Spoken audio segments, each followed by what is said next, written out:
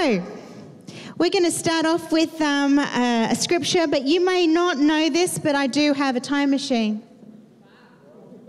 Yeah. It's just something that I keep in my back pocket. And we're going to step into our time machine, and we're going to move from this place, and we're going to go back in time. Who wants to go back in time? You know, somebody asked me the story. He said, if you had a time machine and you could only go one way, to the future or to the past, which one would you choose? Why don't you tell the person next to you, as you stand up, which one you would choose?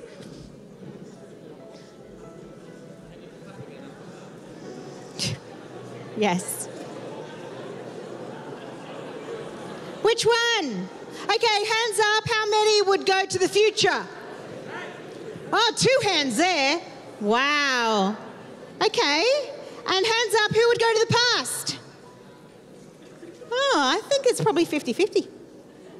Come on, the ones who are, this is kind of role play. For those who are sat down thinking, what the hang is going on? We're going to be role playing. So we're going to a time in history where God's people were stood on the banks of the Jordan River. So we're going to be God's people standing on the banks of the Jordan River. Is that okay? For those who are sat down, is that okay? That's where we stood. They didn't have chairs back in the day. There were no chairs. They were stood because something was happening. Great, thank you. And so we're going to... the Jordan River was there, so we need water. I hope you went to the bathroom before service. Can you hear it? Great. So there's the Jordan River. We are stood on the banks of the Jordan River, and this is a moment for God's people because they have just spent 40 years in the wilderness. And prior to that, 400 years being slaves to the Egyptians. So this is a moment. God has given a promise to their forefathers, Abraham, and it has gone through the generations. It's been spoken, word of mouth, told to children who have grown up and told their children, who have grown up and told their children, who have grown up and told their children. All the time they were slaves in Egypt and treated, you know, like dirt. They were telling the story of how God was going to give them a land flowing with milk and honey, a promised land. And they have gone 40 years in the wilderness. God pulled them out of slavery. He rescued them out of slavery. 40 years in the wilderness, camping out, learning about who God is, learning about who they are, learning about how mighty He is and how they are now sons and daughters of God. But now there's a moment where it's time. It's time for them to step into this land flowing with milk and honey, the promise that's been given to God, them as from God. And so in Joshua 3, we've got this moment. Verse 1, it says, early in the morning, Joshua and all the Israelites set out and went to the Jordan, where they camped before crossing over. After 3 days, the officers went throughout the camp, giving orders to the people. When you see the ark of the covenant of the Lord your God and the Levitical priests carrying it, you are to move out from your positions and follow it. Then you will know which way to go, since you have never been this way before. But keep a distance of about 2,000 cubits between you and the ark. Do not go near it.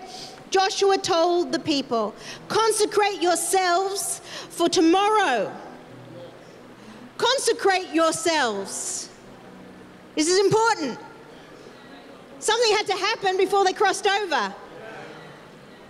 And this is it. Consecrate yourselves. For tomorrow the Lord will do amazing things among you. Joshua said to the priests, take up the ark of the covenant and pass ahead of the people. So they took it up and went ahead of them. And the Lord said to Joshua, today I will begin to exalt you in the eyes of all of Israel, so that they may know that I am with you as I was with Moses, your predecessor. And then it goes, tell the priests who carry the Ark of the Covenant, when you reach the edge of the Jordan's waters, go and stand in the water.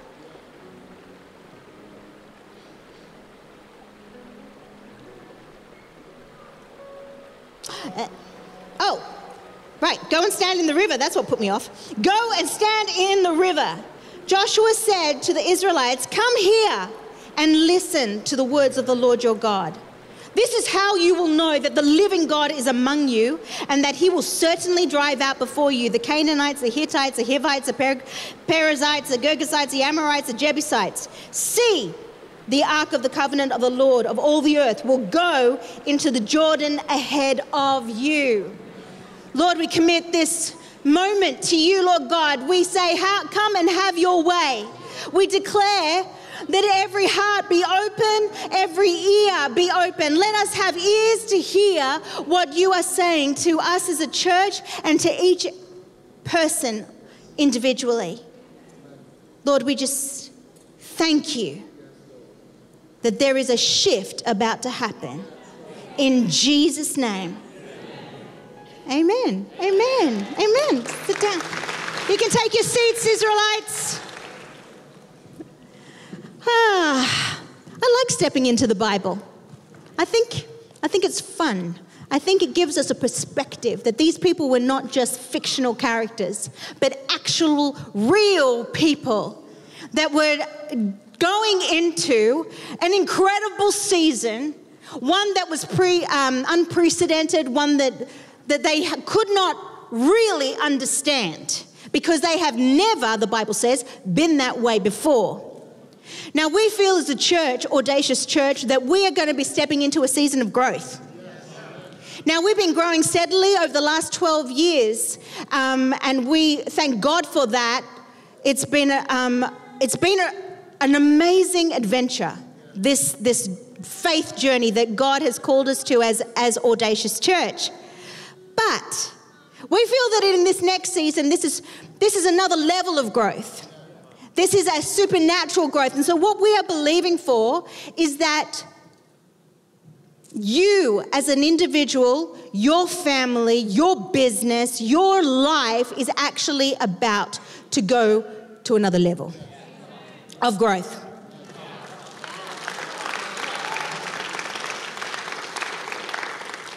We're believing that God is going to bring many people into the life of the church that is unprecedented. But it's not because that God works outside of his people like some miracle like he may have done in the wilderness, where he just, brought water and he just, brought a flock of birds so that the Israelites could have meat. No, this is another way of working, God working through his people. So this level of growth that we are anticipating is because God is growing you. Because he's growing your internal world. And we've called our series on spiritual disciplines. Have we mentioned that? No. We're starting a new series today about spiritual disciplines. And we've called it Wake Up, because it's taken from Ephesians chapter 5, verse 14, where it says, this is why it says, wake up, sleeper, and rise from the dead, and Christ will shine on you. Be very careful then how you live, not as unwise, but as wise, making the most of every opportunity, because the days are evil. Now, this suggests to me that you can be in a moment. You could be in a shift, like Heather was saying. She said, I feel a shift coming, and what I know I need to do is get ready. We can be in a moment like that, but we can miss it. That's why the Bible says, wake up, O sleeper. Wake up. Understand the moment that we're in. Understand what is happening now, because it just might require something of you. It may just need you to view your life differently, view your days differently, view your moments differently, if you understood the moment that you were in. The Israelites are having a moment. It's a major moment We are having a moment as a church, but we need to wake up. We need to become aware. I don't know about you, but sometimes I can miss it. Sometimes I don't realize I'm in a moment until the moment's over. Anybody? I mean, hindsight is 20/20. Sometimes you can look back on your life and go, wow, that was a moment. I had a moment that shifted everything. But you don't know it when you're in it, because you're in it. You know it when it's done, and you can actually see the fruit of that moment. You go, wow, that was significant time for me. Every single one of us can look back on our lives and look at the significant moments. But sometimes we don't know it. So when Jaden, our son, was a little bit younger, he used to play football. And he used to play football on Saturday when it was freezing. Anybody feel my pain where I'm taking my son to football and, because that's what good parents do, fan the flames of passion, and talent, and, one day he's going to look after us all, playing professionally for Man City, of course. And we're like, come on, Jaden, let's go. But I need to be prepared because being an Australian, I find it very hard, the wet weather and cold wet weather and then windy cold wet weather. I mean, that's just hard, right? So I go prepared. I take my fold-out chair so I can sit because I don't know how the other parents do it, but they stand for the whole time with their hands in their pockets, just looking and shouting stuff out, and being the coach. But I like to be comfortable, so I sit with my chair, and then I bring a blanket because I'm freezing. And I've got my jacket on that makes me look like the Michelin Man. And then I sit down in my chair with my blanket, but then I've got my flask of hot beverage. And I've got my flask, so I'm ready. That's going to keep me warm. And then I've got my phone because I need to capture the awesomeness that's about to take place. And, that's important. And then I've got my umbrella because it's that fine drizzle. It's not raining. It's just a drizzling, which everybody seems to think is perfect conditions to be doing sport outside. So I've got my umbrella, I've got my beanie, I've got everything. And then it's just like, I don't know what happens, but I'll be focused all through the game. I'll be looking at it going this way, and then we're looking at it going that way. And I am that mother that thinks it's my prime duty not just to encourage my son, but to embarrass him in front of his peers. And so I scream, Jadey, go, Jadey, that was awesome, Jadey, get your boot in defense. Or, get the ball back. I'm that mother. So I'm focused all through the game because I feel like it's my chanting and my cheering on that is actually going to make the difference, yeah. And I might just look down and think, I might need a drink just to keep warm. Or I might be thinking, Glenn's not here, I need to capture this, I need to get a photo. And while I'm faffing around with my drink and with my phone, everybody goes, goal! And I'm like, oh, come on. Like I have been focused all through the game, and now when I'm not focused, when I'm just distracted by all this stuff that's going on, all good stuff, mind you, then I miss the moment. And then to add injury upon injury, whatever, somebody will go and go, your boy just did an amazing pass. And I'm like, wow, that's great. And inside I'm thinking, I cannot believe it. He's going to come to me and he's going to say, did you get it? Did you get it? Did you see it? And I'll be like, well, you smashed that game. Smashed it. Can't tell him I missed it because I'm faffing around with something else. Wouldn't it be great if somebody could just tell me when the goals were going to be scored? That would help me. Because then I can be not worried about missing the moment. If you tell me when the goals are going to be scored, then I'll be ready. I'll be ready with my phone. I'll be ready with my cheers. I'll be ready to take the moment in. Well, the Holy Spirit is a little bit like that, because he actually does give us a sense of when something's about to change, when something is about to shift. And we are having a moment right now, church. Just like the Israelites were having a moment where they were moving from the wilderness to the promised land. There is something happening in this place that we are shifting to another level of growth. But we want you to be aware of it. We want everybody to be aware of it. We need to wake up and smell the coffee and understand that something is about to take place. This is what the Bible says. When God's people are assembled, I can imagine that they were wondering what they needed to do, what was going to happen. But the Bible says here, Joshua gives orders to all of the people that you are to look where the Ark of the Covenant is. And when you see the Ark of the Covenant moving, then you are to go after it, because you've never been this way before, and it's going to tell you which direction to go in. The Ark of the Covenant for the people of God was the presence of God. It was where God was. And so in our context, it is the presence of God in our lives. When we give our lives to Jesus, he comes and he makes his home in our hearts. We become born again. We become a new creature in Christ. We become a son or a daughter of God. Something has taken place. But each and every one of us need to pursue God. We need to follow him. We need to know where he is and what he is doing, because God is always on the move. God is here.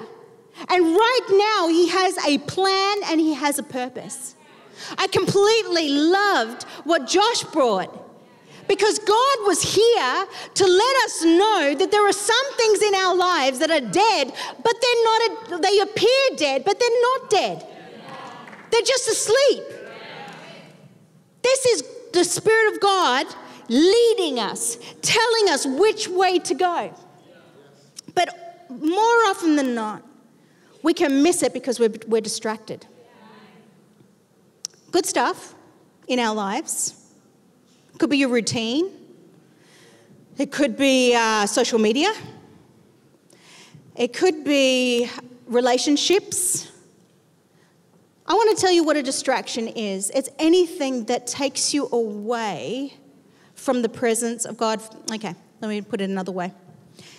Anything that distracts you from pursuing your relationship with God, for looking. That's what the Bible said to the Israelites, the God's people. He said, look. Where is God? What is he saying? Then Joshua says to the people, come here and listen to the words of the Lord your God. This is what we're doing in church. We're assembling to listen to the words of the Lord your God, so that we know which way to go. But sometimes life it dulls our senses. Distraction dulls our senses. Doesn't mean that we're bad people. Not at all. Doesn't mean that we're, just substandard Christians. Not at all. Doesn't mean that we don't have faith. It doesn't mean anything. We are doing good. We're flowing. We're doing our lives. But there comes a moment where the Bible says we need to consecrate ourselves. There's a shift that's about to happen, and there's something that is required of us, and that is consecration. Now, it's a weird word. I do appreciate that, because we don't use it very often. Can you imagine if we used consecration in our everyday lives? You can rock up to work and say to the boss, I'm really sorry, I'm late, I was consecrating myself. That would be odd. When the children come down and say, what's for dinner? You can say, you can go upstairs and consecrate yourself first. What does it even mean? Well, the Bible says that consecration is to set yourself apart, to sanctify yourself, to set yourself apart for God. It's really interesting because in my understanding, I would think that's what God does for me. He sets me apart. He does all of that. That's what he did when he came and made his home in my heart, when I put my trust in Jesus, when I said yes, that you are my Savior and you are my God, that he came and did a work in me. And that's his job.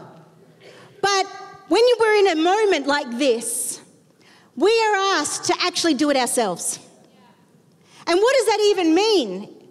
It means bringing your life into an extra special sense of pursuing God, an extra special single focus, an extra special kind of deliberate movement towards what God is doing. It's an awareness. It's increasing your awareness of what God is saying and what God is doing. That's what consecration is. And God doesn't do it, we do it. It's dealing with our routine and saying, routine, you need to change.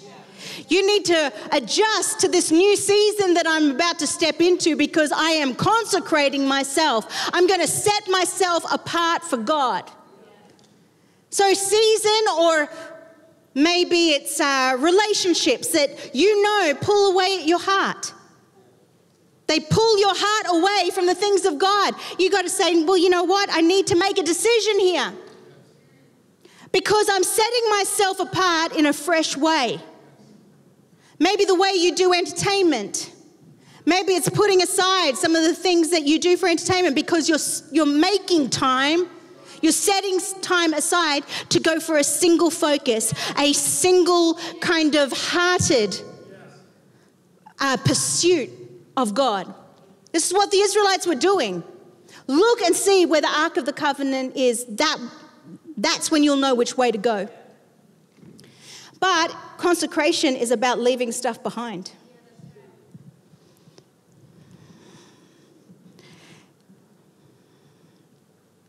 It could be routines, it could be people, it could be mindsets. You see, to bring your life into single focus, then maybe you've got to adjust some of the things that you've been telling yourself or the things that you believe. Maybe some of us have got negative mindsets. Those the kinds of things that we need to leave behind when we bring our lives into single focus, into a deliberate kind of pursuit of what God is doing in our lives. I don't know what it is for you, but I trust that the Spirit of God is going to help you. It says here in John 15, verse 1 to 8, Jesus speaking to his disciples, he puts it beautifully. He says, I am the true vine and my Father is the gardener. He cuts off every branch in me that bears no fruit, while every branch that does bear fruit, he prunes so that it will be even more fruitful. You are already clean because of the word I have spoken to you. Remain in me as I also remain in you. No branch can bear fruit by itself. It must remain in the vine. Neither can you bear fruit unless you remain in me. I am the vine and you are the branches. If you remain in me and I in you, you will bear much fruit. Apart from me, you can do nothing. If you do not remain in me, you're like a branch that is thrown away and withers. Such branches are picked up and thrown into the fire and burned. If you remain in me and my words remain in you, ask whatever you wish and it will be done for you. This is to my Father's glory that you bear much fruit, showing yourselves to be my disciples. Here, the Lord is taking an illustration of pruning. We are now in nature's pruning. Autumn, where nature is now getting rid of all the stuff it doesn't need. The leaves are turning and they will fall off the branches. And it will look like the tree has lost its glory, or the tree has lost its flourish. But the fact is, the tree is working hard. The tree, in our context, is consecrating itself because it's dedicating itself, all of its life, all of its resource, all of that it has. It's not wasting it on stuff that bears no fruit. It is now going to the roots, and it is lengthening, and it is strengthening, and it is building strength into its roots so it can house the new growth that is about to come. This is the season that we're in. What is it that's in your life that's superfluous to need? It's time to cull back. It's time to get back to basics. It's time to get rid of the stuff that does not serve you and will not serve your pursuit of the Lord. It's time to bring our whole lives into single focus. An athlete does the same. When an athlete decides and it puts its purpose that it's going to compete, it puts their body into training. And when it puts the body into training, it says no to many things that it would have said yes to before. It might say no to pizza. It might say no to nights out with their friends. It might say no to the mindset that says, no matter how much I train, I'm never going to win. It's got to say no to that. It's got to say no to anything that does not serve the purpose of competing and getting their body into the best shape that it possibly can be, and to get their mind into the best competitive mindset that it can be. All those things are not bad, but they're just wasteful right now. And so this is what we're doing. We're going to be aware that God is about to do something in our midst, and we're going to consecrate ourselves by getting rid of anything that does not serve us, that dulls our senses, that makes us confused or distracted from what God is actually saying. Wake up, O sleeper, and rise from the dead, and Christ will shine on you. Be careful then how you live, not as unwise, but as wise, taking the opportunities, every opportunity, because the days are evil. God's about to do something in our midst. It's going to take culling our lives. I know, it's exciting, right? Woohoo! Cull. I get you. I'm with you. But it's for purpose.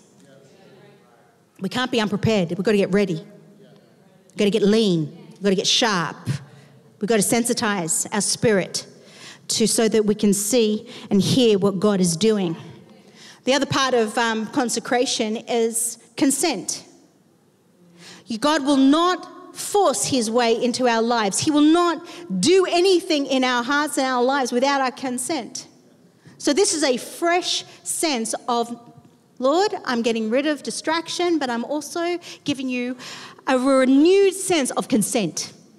Have your way in my life, even in the stuff that I don't want you to touch, even in the stuff that I'm hanging on to for dear life, even those grudges, even that unforgiveness, even that negative mindset. Yes, Lord, I'm telling you, I give you full permission to come and work in my life. We've got to give God consent.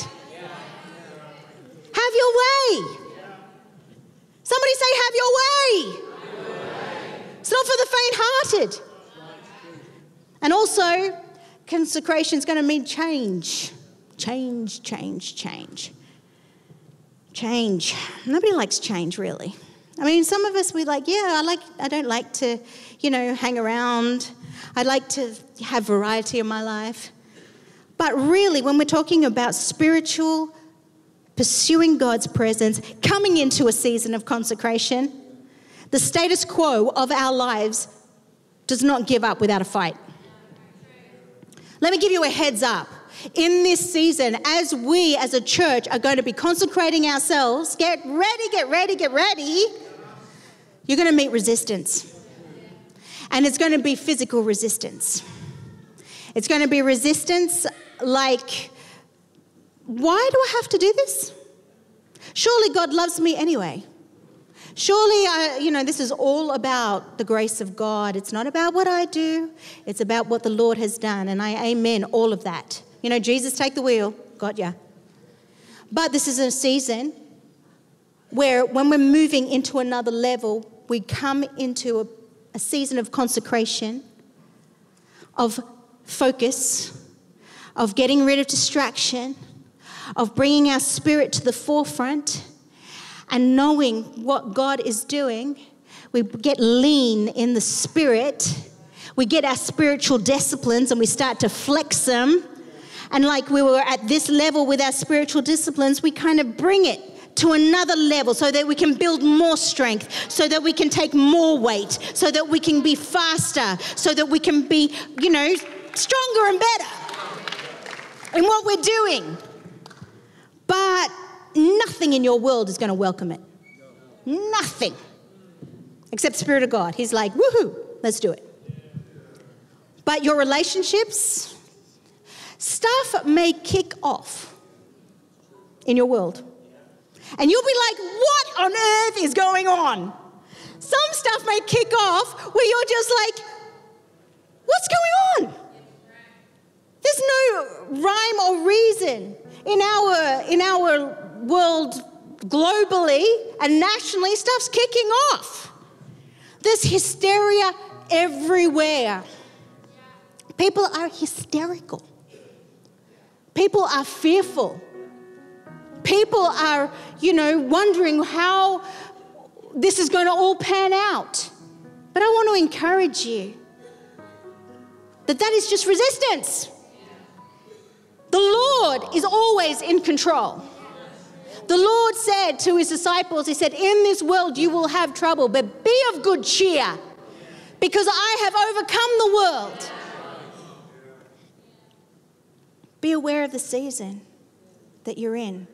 If you find resistance, if stuff starts kicking off, maybe in your health, maybe in your family, maybe you're just thinking, this is so hard. So hard to pray. It's so hard to worship. It's so hard to get into my Bible. That's resistance. But the Bible says that the weapons of our warfare are not carnal, but they are mighty to the pulling down of strongholds. That you have the weapons, you have the ability, that you have the power to overcome all resistance in your world. You do, church. So we've got culling, we've got consent, we've got change. But I want to encourage you. The most important thing in all of this is your focus. It's where your eyes are. That's the most important thing in a season of consecration. Can I ask you, who do you say deserves your gaze? What deserves your gaze? What is the thing that you look at more than anything else? That you entertain in your mind more than anything else? Is it deserving of you? Because in a moment of consecration, what we are saying to the Lord and to the powers that be, the Lord deserves my gaze. I bring my heart, my mind, my life into single focus in this moment. And I harness my will.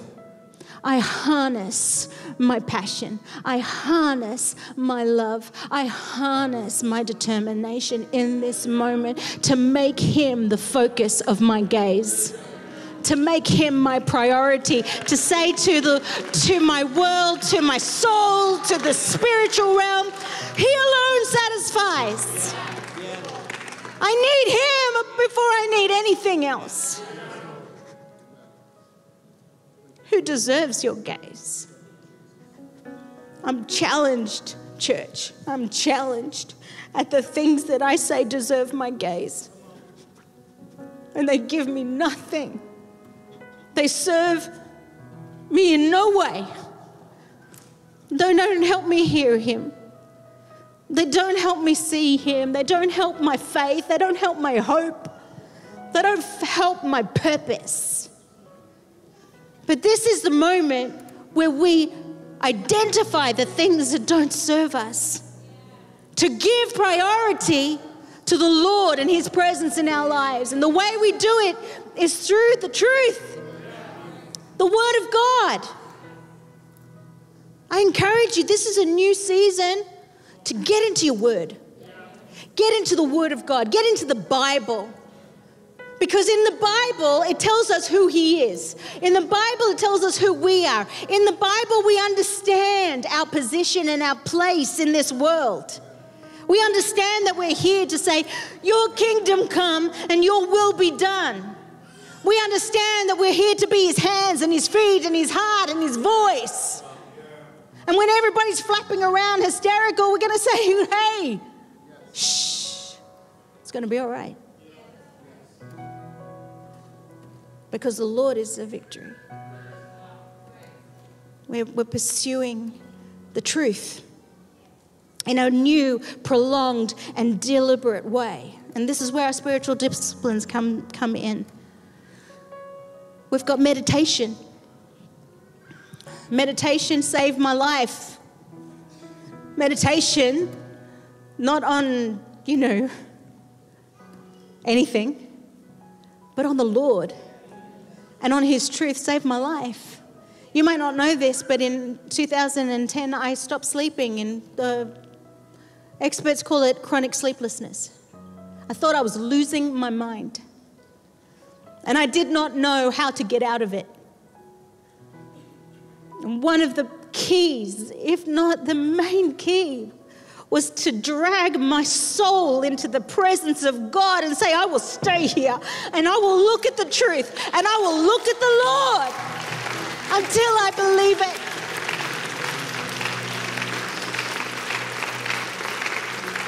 I will not give in to this. I will not say this is my life. It's the truth that sets you free. It's getting a hold of the truth, not just having the truth in our homes. It's getting into the Word and saying, Lord, speak this over me. Lord, I stand on this Word. I will not look to the right and I will not look to the left. I will stand on this Word. It's living. It's breathing. It feeds us. It gives strength to us. It nurtures our bones. It cleans our mind. Prayer. Not any prayer, prayer that gets hold of the Word. Worship, not just any worship, but worship that gets hold of the Word. Fasting.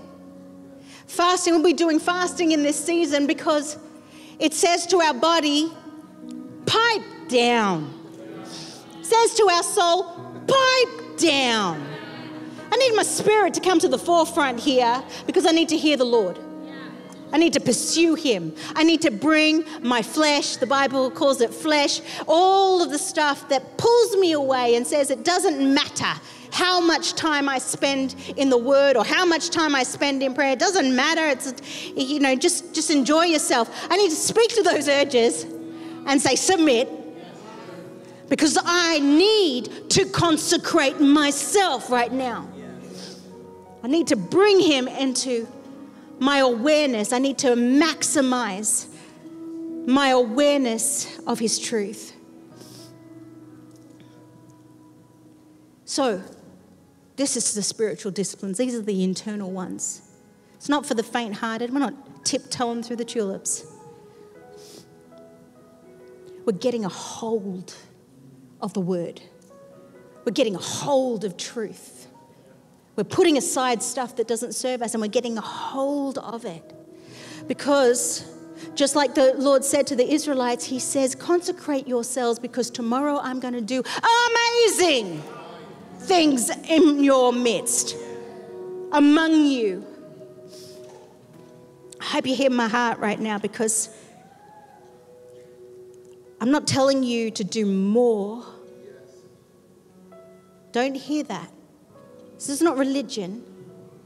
I'm telling you to get a hold of yourself. Get a hold of the word.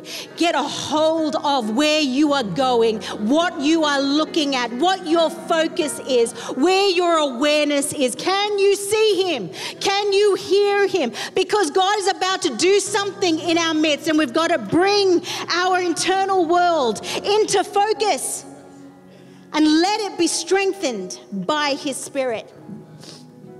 Oh, I need a tissue. Somebody.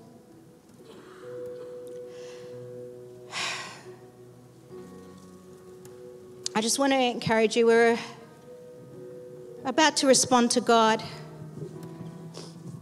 Excuse me.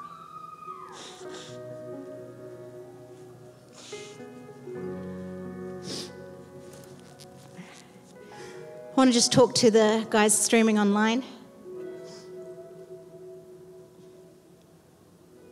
Sorry, I felt like someone was tugging on me. Anyway, speak that God's moving in your midst even now. He's stirring your heart. This is what's happening. Something happens when you hear the voice of a loved one. Something leaps in your heart. And this is what this message is all about. It's about you hearing the voice of the Lord and your heart leaping and saying, Lord, I want to spend time with you. Lord, I know you need me to get my focus right. You need me to get leaner. You need me to get into shape. You need me to see you and maximize and get my awareness on the truth. This is what it is. The voice of the Lord is saying, hey, you got no idea. I'm about to do something. I'm about to do something.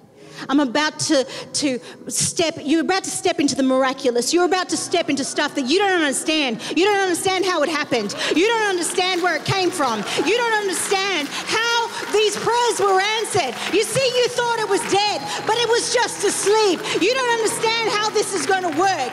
You see, the river is in flood. You don't understand how you're going to cross it. But what you're going to do is you're going to take me into the waters. You're going to take me into the river, and something amazing is going to happen. The river is going to run dry, and you are going to walk over into the promised land on dry ground. On dry ground. Insane, crazy miracles. Father, we thank you for what you're about to do. And we can hear your voice. We can hear that you are calling us to consecrate ourselves.